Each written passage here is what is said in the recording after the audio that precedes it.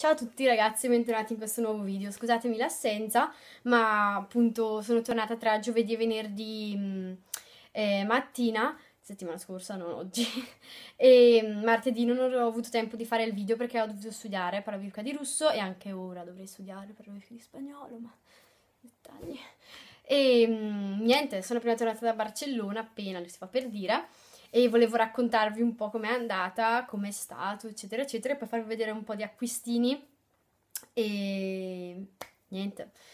Allora, Barcellona mi è piaciuta tantissimo, premesso che io non viaggio mai praticamente perché sono stata all'estero veramente poche volte e soprattutto in questi ultimi 2 anni, cioè quest'anno, l'anno scorso e 2 anni fa, una volta in Svezia, una volta in Olanda con il mio fidanzato. Non sono mai andata all'estero con i miei genitori perché loro hanno paura di prendere l'aereo e quindi niente. Sono appunto andata a Barcellona e l'ho trovata una città veramente bella, ma proprio bella. Questi capelli sono invece bruttissimi. Proprio mi è piaciuta perché non è una tipica città spagnola, ma sembra veramente, è proprio una città metropolitana, è piena di gente che va, che viene, macchine. Cioè sembra proprio di stare, non lo so, in una città non spagnola, una città più americana e pieno di negozi, tutto, proprio mi è piaciuto tanto. E non ho frequentato proprio tantissimo, diciamo, come dire, cioè tipo non è che sono andata tipo a Barcellona per fare shopping e cose così. Sono andata per vedere un po', diciamo, le principali cose che si vedono a Barcellona, cioè le principali attrazioni, tra virgolette, della città. Infatti sono andata a visitare il Pobla Espagnol, Barri Gothic, Castello del Montjuic, la Rambla, che è appunto la via principale su cui c'è anche l'Hard Rock Café. E mi sono proprio divertita comunque con la mia classe, siamo andati, quindi è stato bello. C'è da dire che eravamo anche con 2 professori molto concessivi e che quindi non è che ci hanno tenuto, diciamo, al guinzaglio, ma ci hanno lasciato fare abbastanza quello che volevamo. E, però cioè, mi è piaciuto un sacco perché poi sono stata in stanza con le mie migliori amiche e abbiamo riso tantissimo. Io avrei migliaia di video da farvi vedere di quei 5 giorni lì perché, mamma, veramente sono stati troppo belli. Cioè, con queste mie amiche mi sono divertita tantissimo perché loro sono delle ragazze un po' come me, così, e quindi appena potevamo ci facevamo lo scherzo, cose così. Poi vabbè, la sera sono uscita, non c'è tantissimo da fare la sera perché comunque devi avere la maggiore età se vuoi andare nelle discoteche così. Io la ho, ma non tutti i miei compagni l'hanno, quindi stavamo nei bar oppure girovagavamo. Girovagavamo, non so se si dice così. Non posso tagliare questo video, quindi tutti gli errori saranno in diretta, grazie, grazie, va bene. Aia.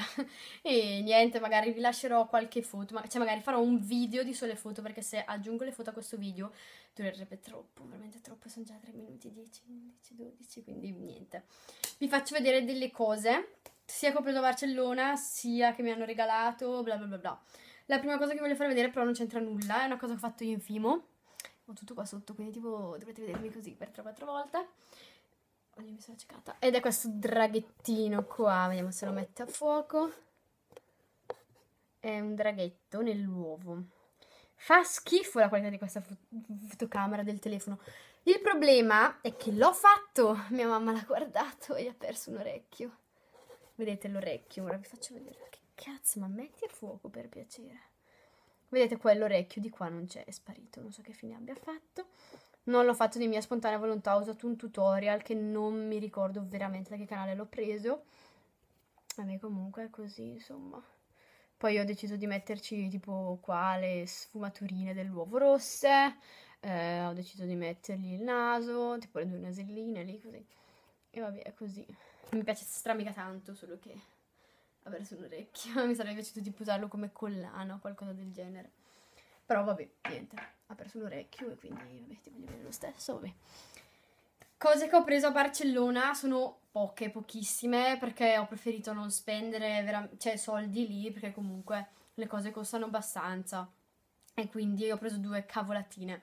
La prima è questo paio di orecchini, impolverati, perché non li uso mai.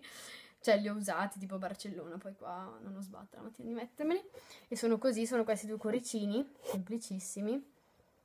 Perché cazzo metti a fuoco? Così. Pagati 3 euro d'argento sono. in questo negozio tipo svuoto tutto, una cosa così. E poi l'altra, che è quella che mi piace di più, è questa cover. Questa cover che è in trasparenza, come potete vedere, però ha dentro sto liquido e pesciolini che si sono incastrati. Ok, sono ripartiti. Vedete, ma è bellissima. Io poi guardate quante bollicine, poi si riuniscono, vabbè. Ed è questa, il riflesso del telefono. E mi piace veramente tanto. Sul telefono è bellissimo l'effetto perché tu metti il telefono così, no? Immaginate qua la melina. Quando appena lo giri, così sembra proprio che l'acqua è sul telefono. E quindi questa che ho pagato 8 euro da Pull&Bear. Bear, non lo so come me lo dico Pull&Bear. Poi il mio moroso, siccome in concomitanza alla mia gita a Barcellona, lui era a Parigi, mi ha portato a casa i macaron. Non cadere. Ho dimenticato una cosa, farvi vedere poi. I macaron che sono quasi finiti. Mi è rimasto questo qua il caffè, questo qua la meringa, che erano dentro appunto questa scatolina super bella. Ed erano questi, c'era la fragola, il pistacchio, questo qua che è il caffè, il cioccolato e la meringa. E questi. E poi mi ha portato questi sacchettini che uno lo sto già usando, che sanno di lavanda, ma tantissimo, sono stra mega buoni. E uno l'ho messo nella borsa. Mi è caduta una cosa, devo andare a cercare dove è andata. Ah, è qua. Poi all'aeroporto ho preso questa pallina che, cioè, ho perso le ore di viaggio a guardarmela. Praticamente questa pallina è sempre fatta tipo con l'acqua, ma guardate che effetto, guardate la mia testa che bella. Guardate le palline dentro, è bellissima. Cioè, ho perso un'ora e mezza di viaggio di ritorno guardandole, girandole, così tipo, oh mio Dio, è stupenda. E quindi questa. Poi oggi sono andata a fare una visita aziendale alla Giustacchini di Santa Eufemia, qui nel mio paese. E dopo tutta la visita aziendale così mi hanno regalato 3 cavolatine, diciamo. E questi che sono post-it, come si può dire, un po' rosa e un po' verdi, così. Questo che è un portachiavi della Prit con una colla che va sullo skateboard che regalerò a mio fratello. E poi questa biro, che è quella che mi è piaciuta di più, che potrebbe essere più utile, che ha il pennino dietro qua dell'iPhone. E quindi queste. Poi l'acquisto, diciamo, un po' più grosso che ho fatto, sempre su Zalando, perché ormai volate della polvere, le ho già aperte ovviamente, è appunto su Zalando, che ho comprato un paio di scarpe, che tuttissimi conoscerete, che sono le Adidas Superstar. Appunto la scatola è questa, così, ok, e sono queste qua. Queste appunto che penso conosciate tutti e sono fatte in pelle, così, e le ho pagate veramente pochissimo, pocherrimo, perché queste scarpe qui nella mia città, siccome adesso vanno anche un po' di moda, si trovano sui 100 e passa euro. Io comprandole su Zalando reparto bambini, perché io ho un numero piccolissimo di piede, tipo il 36/37, le ho pagate, cioè costavano 55, ma le ho pagate 45 perché con le scarpe che avevo preso prima nell'altro video, le New Balance, avevo 10 euro di sconto che scadevano il 31 marzo, quindi ho detto piuttosto che farlo scadere, prendo un paio di scarpe. Ho avuto stra mega fortuna perché cercavo appunto queste qua e le cercavo da un po', solo che spendere comunque 90 euro, 100 euro per un paio di scarpe per me è eccessivo, e quindi ho detto se arrivano bene, se no avrei preso un altro paio di New Balance perché mi sono trovata benissimo in gita, ho usato sempre quelle e sono comodissime, quindi ho preso queste andando molto ma moltissimo a culo perché non avevo idea di che numero avessi di Adidas, dato che è il primo paio di Adidas che ho. Vi dico che calzano tanto, perché insomma questo è il 36 2/3, che sarebbe l'UK 4 e l'US 4,5 se non sbaglio, sì. Io di Nike ho UK 4,5, e mi vanno giuste, e poi sarebbe il 36,5. Queste qui invece per me corrispondono proprio a un, boh, non so che numero, cioè secondo me sono tipo un 37 delle scarpe normali, perché poi io le ho aperte e ho visto staffettana, ho detto, madonna, cos'è, che numero è?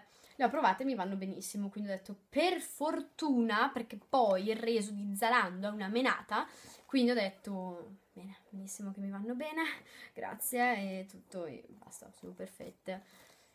L'altra mi erano arrivate con una macchietta, però ho detto, piuttosto di fare il reso, le tengo così e basta, tanto poi macchia o non macchia mi si fa lo stesso, quindi niente. Il problema appunto poi sempre del reso di Zalando è che queste scarpe qua sono andate a ruba, perché comunque non tutti sono fessi e le comprano a 90 euro, perché su Zalando voi le cercate in uomo o donna, vi costano 90. Le cercate in bambino, il numero parte tipo dal 33 se non sbaglio fino al 40, cioè loro pensano che un bambino abbia il 40. Adesso non so che bambini vedono loro in giro, però vabbè, e comunque ecco, risparmiate un casino, perché comunque da 90 euro pagarle 55, sai lo sconto, le paghi 10 euro in meno, secondo me cambia veramente tanto. E quindi fate che le ho viste online per le 5 di 3 giorni fa. Ho detto, ecco dai, stasera chiedo a mio papà se posso prenderle. Alle 7 erano finite. Finite, c'era solo questo qua che è il 36 2/3. Io volevo prendere il 37 1/3. Per fortuna che non l'ho preso, perché queste qua mi vanno già, cioè mi avanza già tanto così davanti. Quindi pensate, se prendevo una taglia in più, cioè dovevo cambiarle di sicuro. E comunque, anche se voi voleste, non so come dirlo, se voi le rispedite indietro, non è detto che poi il vostro numero ci sia ancora, quindi dovrete aspettare che riforniscano il magazzino. È quello che è un po' scoccia, nel senso, tu le compri, ti arrivano, strabelle, no, però non mi vanno bene, le spedisco indietro e prendo un altro numero, non è detto che puoi farlo. Tipo queste qua, se a me non fossero andate bene, penso che non avrei potuto averne un altro paio, perché adesso ho guardato e online ci sono solo il 40, il 33 e il 32 mi sembra. Quindi avrei dovuto proprio cambiare radicalmente. Per fortuna che mi va bene. E comunque Zalando ve lo consiglio tantissimo. Ci sono veramente tantissime paia di scarpe. La spedizione è velocissima, tracciabile, anche se non dovete pagarla perché la spedizione è gratis a carico dell'UPS. Ci mettono, io le ho ordinate martedì sera, siamo venerdì mattina e le ho già. Ci ha messo un giorno e mezzo, tipo più o meno. Poi avete il sito dell'UPS, tipo nella seconda mail che vi inviano vi arriva il link di tracciabilità, aprite questa mail dell'UPS e vi esce tutto, vi esce tipo il giorno tot alle ore tot il giorno tot alle ore tot è qui, il giorno tot alle ore tot è qui e poi vi esce anche consegna prevista entro il e vi mettono il giorno e l'ora, però questo qua verso già tipo il secondo giorno che avete fatto l'ordine. E se non siete a casa potete anche riprogrammare la consegna. Voi dite tipo no, pensano di arrivarmi, non so, oggi all'1, io non sono a casa, la riprogrammo per oggi alle 7. Cioè veramente a me piace, cioè, mi piace molto come sito Zalando perché è veloce e poi il fatto che puoi fare il reso che ti danno dietro i soldi è comodo e quindi ve lo consiglio tutte. Niente, questo era il mio video, spero vi piaccia e se vi piace mettete un pollice in su e io vi saluto, ciao!